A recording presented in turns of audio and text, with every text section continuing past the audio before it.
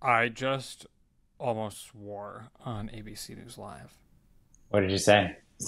Or not say? I was talking about what happens to Nikki Haley voters, and I referenced the Pumas from 2008.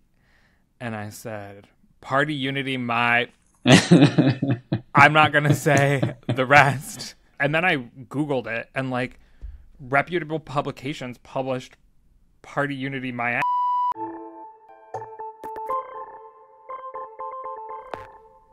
Hello and welcome to this late night Super Tuesday reaction podcast. I'm Galen Druk, and it is about midnight on the East Coast. We have results projected almost everywhere except Utah, as I can tell right now, Alaska. at least, and Alaska, as far as the Republican presidential side is concerned. And it was not a clean sweep. Trump did not go 15 for 15. Nikki Haley has won Vermont, marking her second contest win in the 2024 Republican primary. So I give the award to Nathaniel, I think, for being the one who was saying we should be more open to a potential Nikki Haley win. Jeffrey, as the member of this podcast who is currently sitting in Vermont and doubted or at least, I guess, had faith that Donald Trump would carry 15 out of 15. I guess it's time to eat a little bit of humble pie. How you feeling, Jeff? Yeah, I think in Vermont, what they would say is it's time to eat some cheese and crow. All right. I appreciate the folks. Just to really link those things together. That I should say, common Vermont expression. But I should say, I'm really burying the lead here, which is that Jason Palmer has won the Democratic primary in American Samoa. I think making American Samoa... Let's hold our horses. It was not a primary. It was a caucus that had 91 people 91 voters. Hey, but I think American it solidifies... Samoa, you have shocked the nation. Yeah, I mean, forget about Trump going 15 for 15. Who had that Biden wouldn't get everything tonight? It solidifies American Samoa as the most Trolling. They're trolls. really what's the word I'm looking for? Heterogeneous of the Democratic electorates. Michael Bloomberg, Jason Palmer.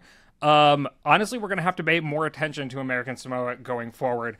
But before let's take some trips there. I mean, why not? Reporting trip. Oh yeah, if we have to, Lulu, we would like to go to American Samoa to cover the next Democratic caucus in 2028. Could be crazy, man. We're willing to put in the work. We are willing to go as a whole team. We will stay for weeks if we have to. We will do it. We can do hard things. As you have already heard, I am joined on this podcast by several colleagues. Senior elections analyst Nathaniel Rakich, welcome. How are you? Hi, Galen. I'm good. I'm in my PJs. I'm ready for this. Also here with us is politics reporter Kaylee Rogers. Welcome to the podcast. How's it going? It's good. Are you really in your PJs, Nathaniel? I am, yeah. You can't tell? So adorable. Is it a onesie? No. It's it's just like a top and then pants.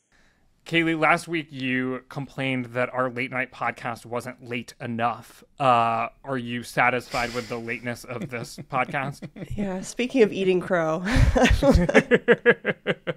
Also here with us is senior elections analyst Jeffrey Skelly. Welcome to the podcast, Jeffrey. How's it going?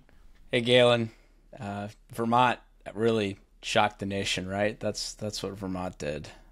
Our Vermont correspondent. Why don't we start there then, Jeff? What happened in Vermont? Because I should say, to make this not just jokey and actually a little more meaningful, going into today, there was some suggestion that if Nikki Haley was going to overperform or even win a state, it was going to be in states that had open or semi-open primaries where the electorate had a higher level of four-year college degree attainment. And the states that sort of ticked some of those boxes also included Virginia, Colorado, maybe Massachusetts, Utah to some extent. But really, she didn't perform particularly well in any of those states. Utah, we don't have full results yet. But Vermont is the only place where she really performed well. And she didn't just perform well, she won the state. So why Vermont? Well, again, Vermont was a state that we looked at as being perhaps her best or one of her best upset opportunities. And I think it's got to come down to a combination of a Republican primary electorate that is somewhat more moderate than in other parts of the country. And I think actually something that stuck out to me was if you look back at the 2016 Republican primary and sort of the breakdown of who won what, and sort of what share of the vote different candidates got, and if you add them together and sort of use them as a rough outline of sort of the Republican Party now and the Trump, like very much the Trump era, you can actually see that Vermont is the only state that was voting today where the combined vote of John Kasich and Marco Rubio, who had supporters who looked a lot more like Nikki Haley's supporters, actually was slightly larger than the share of the vote won by Donald Trump, Ted Cruz, and Ben Carson. It was the only one. And lo and behold, it was 50-47, and the result in Vermont is scarily close to 50-47. It's 50-46 right now in favor of Haley. And I'm not saying that this is like the perfect marker, but it has been a pretty handy back of the napkin kind of math thing that I've used throughout this primary, and it happened to really work out in Vermont this time around. Yeah, Jeff, the last time we had a late night reaction podcast, we were talking about Michigan, and you used this same math, and I said, have you discovered an election forecasting tool that is more reliable than the polls? And you said, no, I haven't. But I don't know. At this point, we might be looking at a trend. I think you have. I feel like this is sort of like we're you know how sometimes we'll get like the outlier poll and it has a million headlines, but then like the polling average is substantially different. So of course the outlier got a lot of attention. I feel like this is maybe more in that bailiwick. It's also just some common sense, like standard, but it's not. That doesn't mean that it's actually like a useful forecasting tool. Because if you like look at the county level results, it really does vary quite a bit in terms of how useful that the back of the napkin math I was using actually works.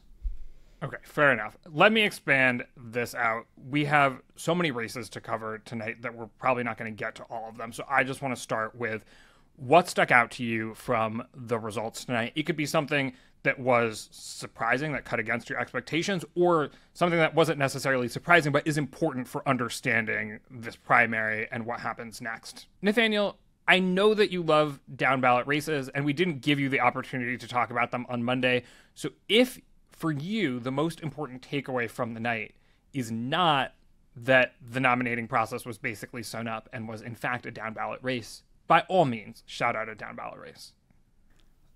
Yeah, I mean, I don't think there were any patterns necessarily to pull out from the down ballot races, at least not that I've noticed so far. Maybe I'm wrong. I will say, sure, let's just dive right into it. The polls, man, we continue to see this pattern where the polls have been underestimating Haley, and and like Vermont is like a big example. There was one poll in Vermont that we had over the past month that looks like it had a very large error. It had, I think Haley was winning Vermont by Trump was winning Vermont by like 27 points in the poll. And then obviously Haley ended up winning it. You also had a big polling error in Virginia, which Trump won, but not by as much as the polls said. And this is similar to what you've seen in Iowa and New Hampshire and South Carolina and Michigan, where the polls just kept on underestimating Nikki Haley. And there are a lot of people online who seem to think that like means something with a capital M and a capital S. And I'm just not sure that it does. Like it sure looks to me like pollsters have been, and especially for Super Tuesday, like because there just wasn't a lot of polling in general, and like the polling that we had was on the older side, but like pollsters they haven't come around to the idea yet that, and now that the primary is basically over, they probably won't, that a lot of independents and frankly like Biden supporters were joining the Republican primary because there's nothing better to do in their state and voting for Nikki Haley to kind of, stick it to Donald Trump. And that doesn't seem to have been reflected in pollsters' likely voting models. But a lot of people online seem to want to make that about the polls overestimating support for Donald Trump consistently, and that's going to be the case in the general election too. And it's just not.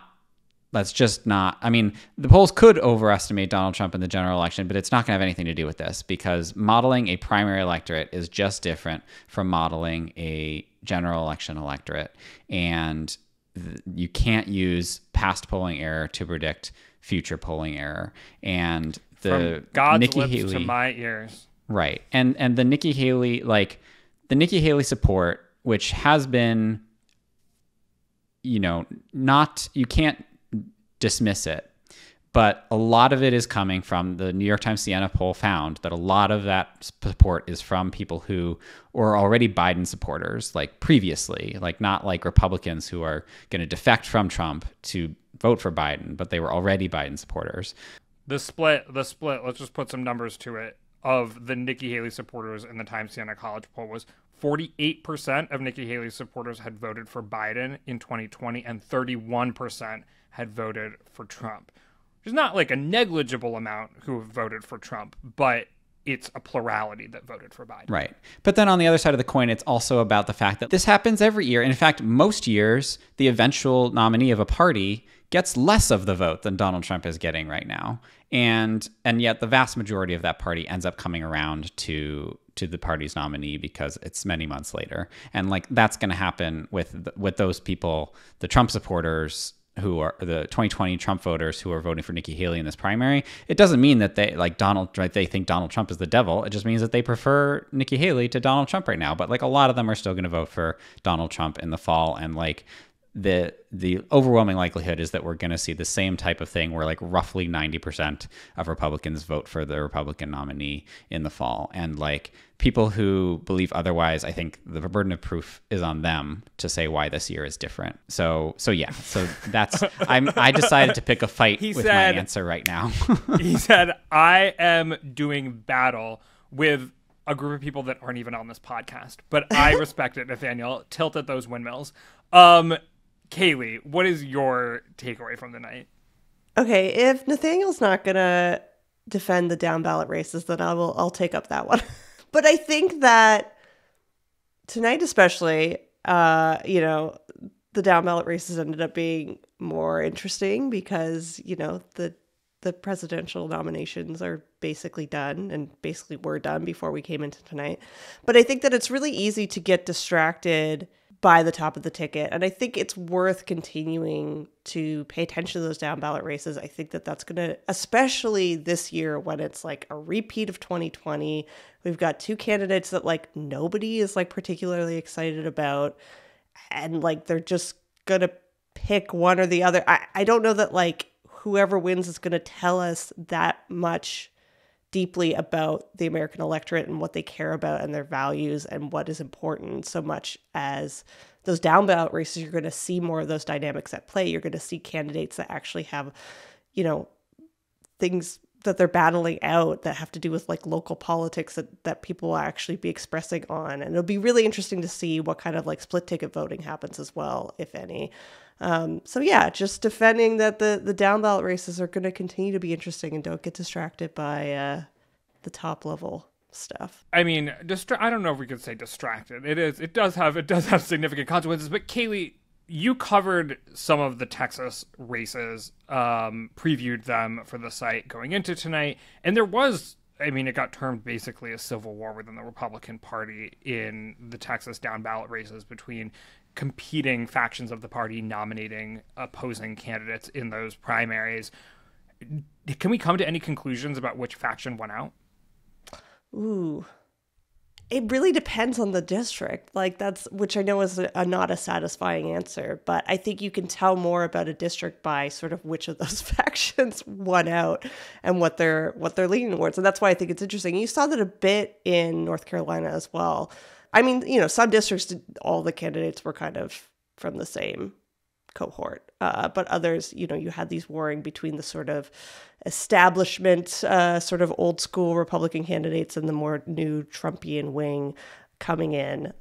So I'm thinking of like Kay Granger's district, for example. We ended up with the more traditional candidate winning over the Trumpy MAGA one, but that's not super surprising given that district. So I think it depends on where you're looking and who's coming out. But that's why it's interesting.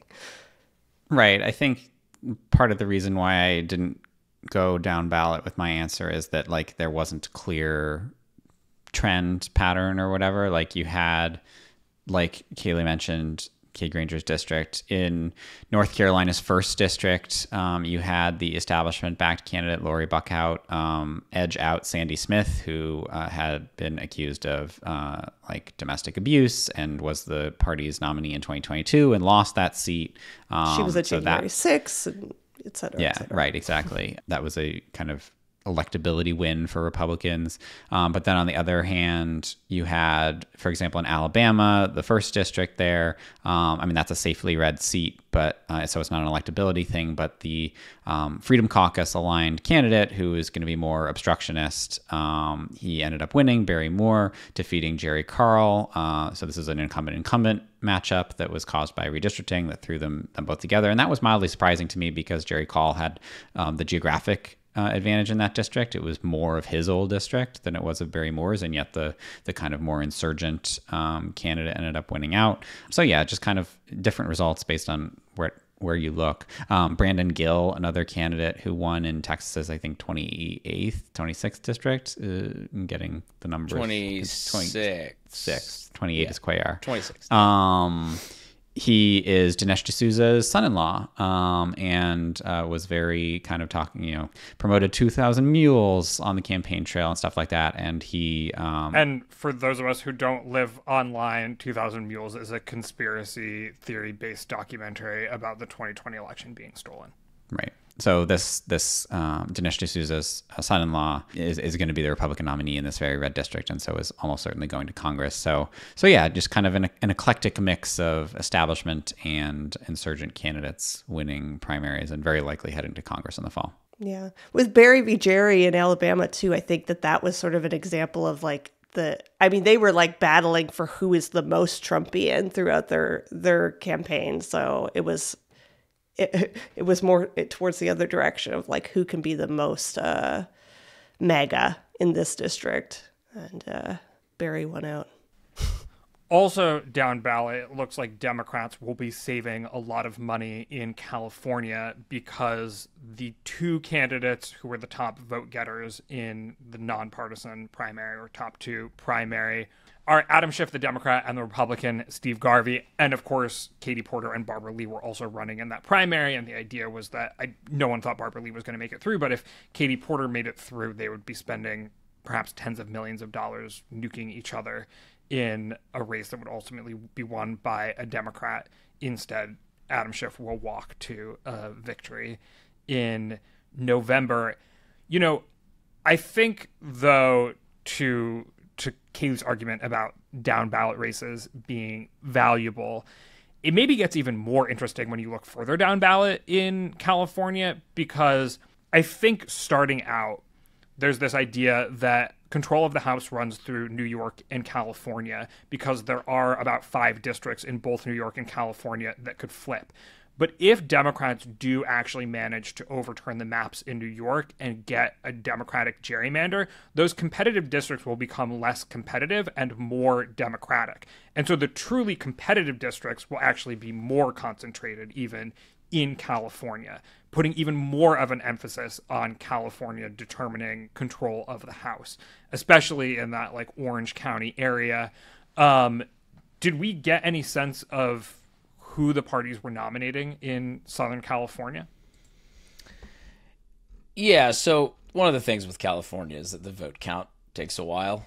So while ABC News and others were able to make projections about the Senate race, statewide contest, district to district, the sort of the share of the expected vote in is quite varied. I would say that some of the really pivotal contests that we know are going to be highly contested by both parties.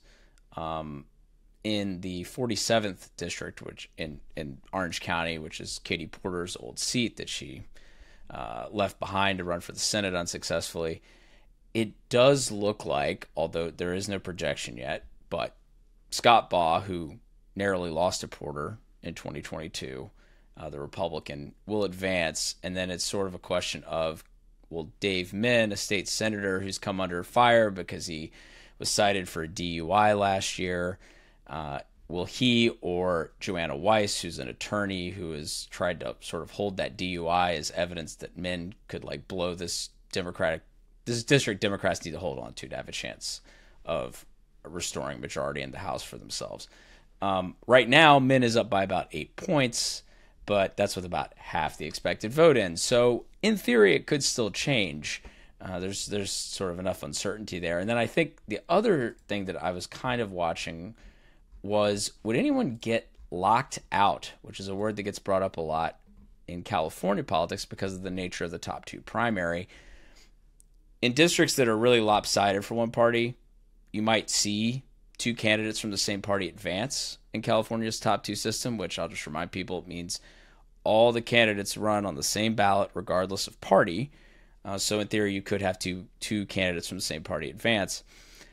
Sometimes, though, in competitive seats, if you have a crowded race with multiple candidates from each party, you can end up with two Republicans or two Democrats advancing to the general election, essentially locking out the other party from having a shot at a potentially winnable seat, which in the 22nd district, which is David Valadayau's seat in the Central Valley of California, that's a seat I think a lot of people have had their eye on for this, because Valadayau only narrowly won to advance, I should say, in the primary in 2022.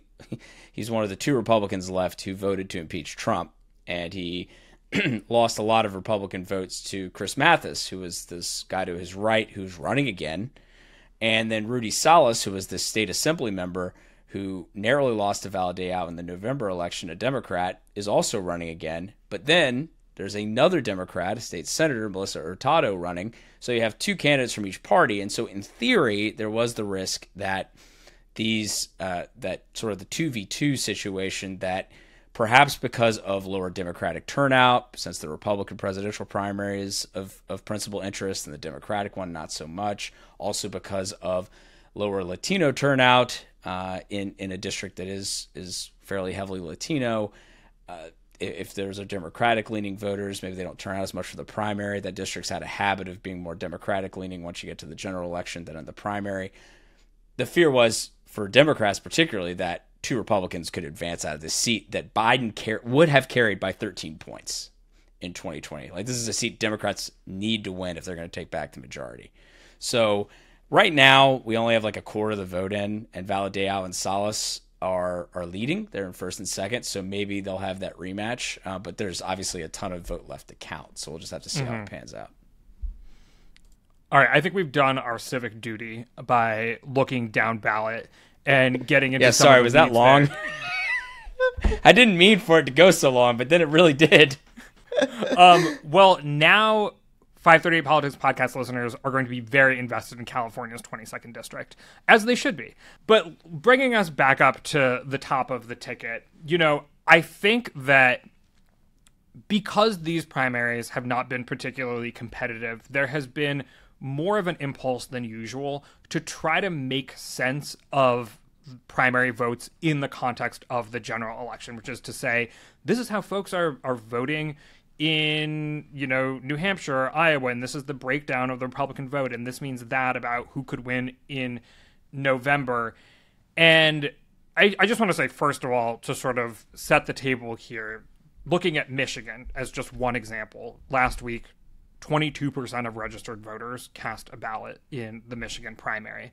In the last presidential election in Michigan in 2020, more than 70% of registered voters cast a ballot. So we're talking about two wildly different electorates. And we know from polling that for example, policy priorities of those electorates differ. The way that they view the candidates, they're far less ideological. They're far less tied to, one candidate or the other. Many of them don't like either candidate. A lot of them don't pay attention to politics. In fact, one maybe instructive poll from CNN suggests that only 25% of voters are paying active attention to this contest at all at this moment.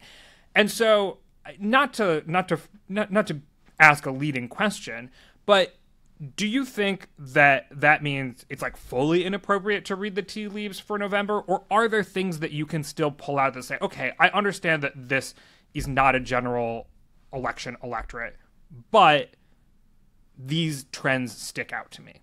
I think it's reasonable to at least sort of have a cursory look at the primary results and wonder about potential weaknesses for the major party candidates. For instance, there was a somewhat higher uncommitted voting share in Minnesota against Biden in the Democratic race, kind of like we saw in Michigan. So does that maybe suggest that there's some dissatisfaction with Biden? It has not risen to the level of, oh my God, Democrats aren't going to vote for Joe Biden, in mass or something. To Nathaniel's earlier point, I would expect somewhere around 90% of Democrats to vote for Biden in the end. But obviously, how close it is to 90 or how far above 90 is important in terms of who could win the general election. So that's interesting and something to monitor, especially in a state that can be competitive like Michigan or Minnesota.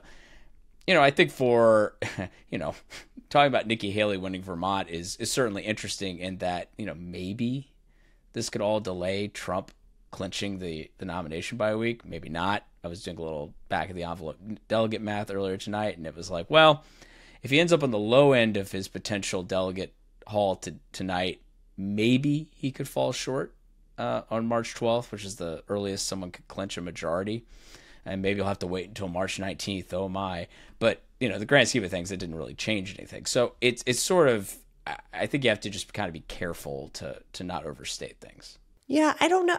I guess I don't see the value in it, in that anything that you can glean from these primary elections that is valuable, there's better data, there's better sources to actually evaluate that. So you're talking about like Democratic dissatisfaction with Biden. Well, like, we already know that. We have polling on that. We have other things to measure that is more reliable and more instructive than this block of voters that are highly engaged, just such a small portion of the overall electorate and so different from the actual voters we see in the general that I'm not saying it's all going to be completely inaccurate, but I just don't see the value in it. Right, exactly. Like the uncommitted vote, I think, is a great example. Like, is that somebody who is angry with Biden enough that they're not going to vote for him in the fall? Or is that just somebody like registering a protest vote now and who's going to end up voting for him with, maybe holding their nose? Like, we don't know. And there are better ways to measure general election voting intention. Yeah. And when you do that, which is done all the time, you find that Donald Trump leads Joe Biden nationally by about 2 to 3 points, and in the battleground states by about 3 to 5 points. And so if you want a picture of the general election, if it were today, there you have it. I will say, though, that I think there is something of a trend that could be meaningful as far as where we go from here. Because folks will say it's 8 months out from Election Day. These polls are not predictive. Historically, they haven't been. And that's just an important caveat to keep in mind. Also, this is a unique rematch. These candidates are basically universally known, and so impressions of them may be harder set than in past elections, which means those numbers might move less. But again, that could be a theory. It's not like a fact. I will say, though, that Dean Phillips in some ways launched a campaign to the right of Joe Biden and picked up absolutely zero steam. And yes, you're making a face, Nathaniel. You could even debate whether it's truly to the right or whatnot. The part of the primary electorate on the Democratic side that's got more energy or attention or even organization is a protest vote that's to the left of Biden. And so those folks, when it comes to the general election, well, I mean, maybe they could vote for Jill Stein or not vote, but they don't have a viable option to the left of Joe Biden. If you consider Nikki Haley's somewhere between, 30 and 40% as a protest vote in its own right, which is these folks probably know that Donald Trump is going to be the nominee, but want to sort of register discontent with that eventuality, those folks are to the left of Donald Trump. Do they have a viable option that is to the left of Donald Trump? Yes. That's Joe Biden. And so the dynamic at play here in the primaries is maybe suggestive, and please correct me if you think I'm wrong, of a little more pickup opportunity for Biden going forward than for Trump. So on the one hand, I don't think you're wrong about that, in the sense that there may be a sliver of the electorate that the primaries are sort of suggesting is out there. I mean, we know that Biden did win over some Republicans as a part of his sort of broader anti-Trump coalition. At the same time, I think we have to be very careful, because to the earlier point, the thing we were talking about is that a lot of Biden supporters are voting in the Republican primary because there's not a lot happening in the Democratic primary, which makes it maybe tougher to get a read on just what's happening. Because if you actually dive into the few exit polls we have, for instance, in North Carolina, very important state. If Democrats are able to win that would be a really big deal for them. And obviously Republicans want to hold on to it again after narrowly winning it in 2020 and 2016 and 2012, all narrowly. 62% of the electorate identified as Republican. Of those, 85% voted for Trump. And my guess is that the 14% who voted for Haley, 15% who voted for someone else in general, most of those voters are probably going to come home to Trump at the end of the day if he's the Republican nominee, because they identify as Republican. And if you identify as a Republican, you're probably going to vote for the Republican nominee. It's really something that's harder to get into with the exit poll, is murkier, is who were the independents or something else? Did they lean Republican? If you push them, which exit poll doesn't do, are they Republican leaning independents? How did they vote? They probably voted more for Trump than Democratic leaning independents, who clearly voted for Haley. But I would be curious to know the figures for them, because they, as people who not openly identify as Republican, even if they usually vote Republican, if they only lean Republican, there is at least some greater chance that they might be voters who would break away from the Republican nominee. And to put a number on that, independents voted for Trump 54% to 40% in North Carolina. And obviously North Carolina was one of Trump's better states, just like much of the South. So, you can go to, in Virginia, they split 50-50 roughly, independents. So it's really a question of, okay, who are these independents? Obviously, they're more highly engaged independents. In fact, on a different day, they might have even described themselves as a member of the party in which they were voting in the primary of, because remember, party ID can fluctuate in terms of how people describe themselves. 2 months down the road, someone might be like, oh, I'm a Democrat again, because the general election campaign has activated their partisanship or what have you, or they identify as Republican because now they're like, Trump's the nominee, I'm going to back him. Yeah, so anyway. It's getting late, and this is not our only late night podcast this week, so we're going to close out, but just one final thing before we do. Kyrsten Sinema announced today that she is not running for re-election in Arizona, which means that it is going to be a matchup between the Democratic candidate, or very likely to be a matchup between the Democratic candidate, Ruben Gallego, and the Republican candidate, Carrie Lake. Ruben Gallego had been down in the polls to Carrie Lake when Kyrsten Sinema was still included in those polls before she had announced that she wasn't intending to run for re-election. How does this change the contours of that race, that Senate race, all-important Senate race in Arizona? It's interesting. I feel like the polls have actually been a little bit all over the place on this race. Some have shown Lake ahead of Gallego in a head-to-head, and others have shown Gallego ahead of Lake head-to-head, and even including Kyrsten Sinema. No, just head to head. Both. Yeah. Well, that's the thing I'm saying. When Kirsten Sinema was in those polls, it seemed like she was pulling more from Ruben Gallego than she was from Carrie Lake. I misunderstood what you meant. Yes, that was, and I think polling on like Sinema's favorability backed that up. She had actually slightly better ratings among Republicans than she did among Democrats, despite having formerly been a Democrat, which, again, the whole reason she became an independent was probably because she was like, well, I'm going to lose a Democratic primary. So she was like, let me test the waters as an independent and see how that could potentially go. So Gallego is probably, it's possible that Lake should be the happier person about this, because if that was the case and if that had continued where Sinema was pulling in more Republican-leaning voters as a part of her attempt to win, maybe those voters now return to Lake as the Republican nominee. Yeah, I'm not sure who it helps exactly, but I agree. I think polling was somewhat ambiguous. So I've pulled up our Arizona Senate polls page, and let's just kind of take a look. So Emerson College had Gallego up by 7 in a head-to-head, Gallego up by 6 when you include Sinema. So Sinema very slightly took away from Gallego.